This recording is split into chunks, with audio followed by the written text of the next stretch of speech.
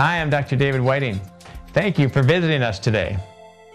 I chose to partner with Jaffe Medicenter for many reasons. With no emphasis on quotas and quarterly shareholder reports, there's a genuine approach to providing you the best value and the best quality of care in the marketplace. I am honored to work with Dr. Stephen Jaffe again, as the name Jaffe is renowned in the field of LASIK eye surgery and for developments in medical lasers for over 30 years. How do I know if laser vision correction is right for me? The extensive testing you are receiving today, the multiple prescription checks by your technician and doctor, orb scan and wave print mappings, corneal thickness measurements, pupil measurements, and dilated health exam will provide us the medical information we need to confidently recommend laser vision correction for you. But the medical testing is not the only factor. Just as important is the discussion we will have with you regarding your expectations and reasons for considering laser vision correction. Since no two eyes or clients are the same, your unique treatment plan will be designed according to your specific needs. What does LASIK mean? LASIK is a procedure that shapes the cornea from within using a laser. In order for the eye to focus light clearly on the retina, the cornea must be of the proper curvature.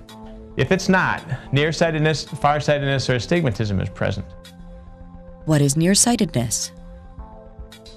When the cornea has too steep a curve or the eye is too long in relation to its corneal curvature, images focus in front of the retina instead of on it.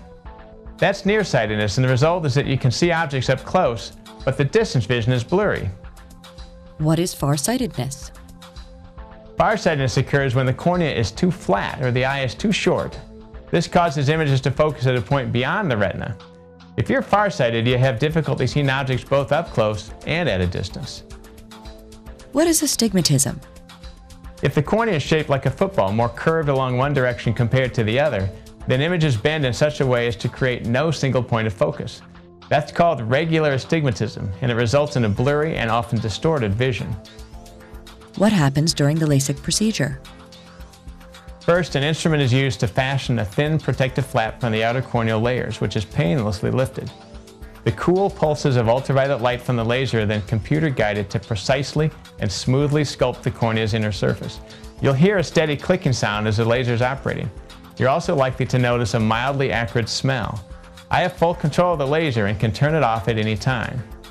After the laser, which typically takes from 10 to 60 seconds, the corneal flap is repositioned and it self-adheres. Because of this bonding quality, no stitches are needed.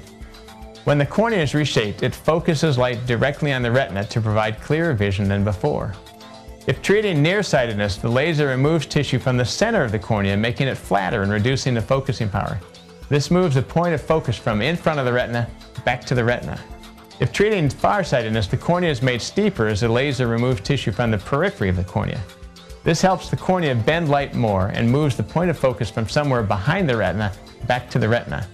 If treating regular astigmatism, the laser removes tissue from the flatter meridian, thereby making the cornea more spherical around. This allows light images to come to one point of focus on the retina.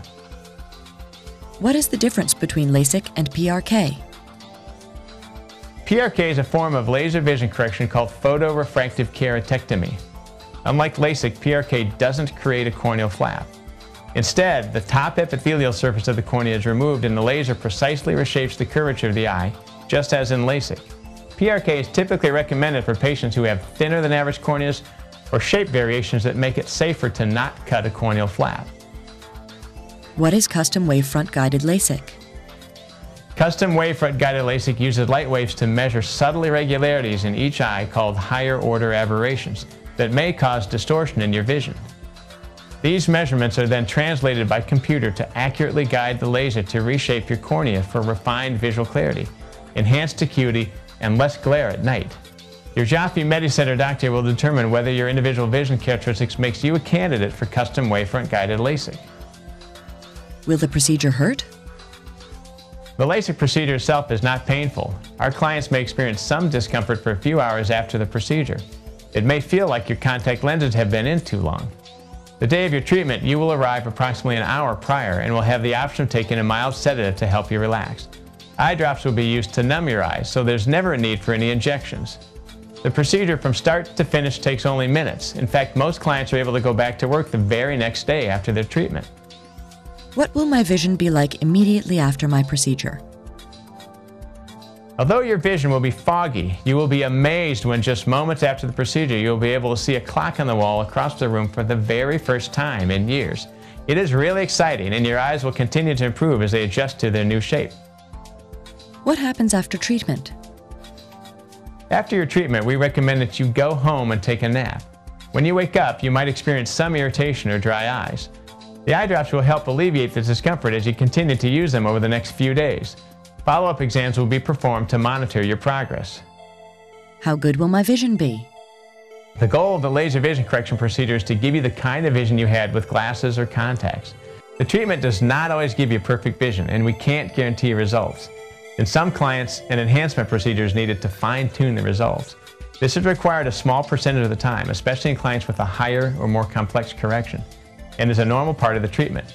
An enhancement can be performed once a client's vision has stabilized. What is presbyopia? When we are born, the lens inside our eye has the ability to change shape, and it is that flexibility that allows the eye to shift focus from a distant object to something up close.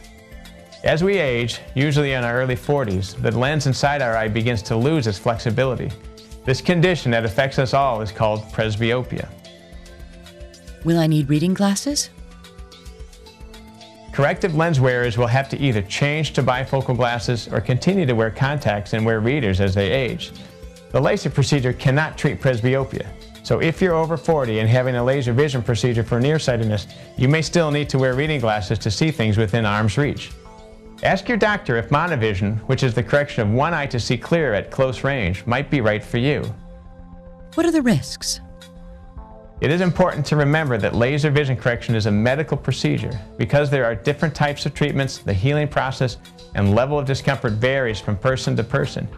If you have any questions, we encourage you to ask. You should also be aware of some problems that are rare. Abrasion. In some instances, some of the surface cells of the flap may become irritated or come off during creation of the flap. These abrasions heal very quickly. Some abrasions may require the use of a bandaged contact lens to promote quick healing. Flap complication. Rarely the flap is too small or incomplete, not allowing us to complete the treatment. After some healing time, we can reschedule the treatment. Dry eyes. Your eyes will probably feel a little dry for a while after the procedure. Some people might not have dry eyes at all, while others might have dry eyes for several months afterwards. It is important to apply the topical artificial tears several times a day. Everybody's different, but this dry feeling will improve. Glare and halos. Virtually every patient will experience some glare or halos, at least on a temporary basis for 1 to 3 months due to the natural swelling of the cornea following the LASIK procedure. Other factors, such as the degree of your prescription, aberrations of the cornea, the size of your pupils, and dry eye may contribute as well. To reduce the likelihood of glare or halos, we use multiple laser technologies that will be custom matched to your eyes. Infection. Infections as a result of this procedure are extremely rare. Actually, there's a greater rate of infection associated with wearing contact lenses than with LASIK. It is important to adhere to the follow-up care we will discuss with you and to attend your post-operative exams. Ectasia. A fraction of a percentage of clients may develop instability of the shape of the cornea in a way that their correction changes years after the procedure is performed. If you are in the small group of clients that develop this, we can't retreat with laser vision correction and would be back to contacts, glasses, or other means to correct the vision.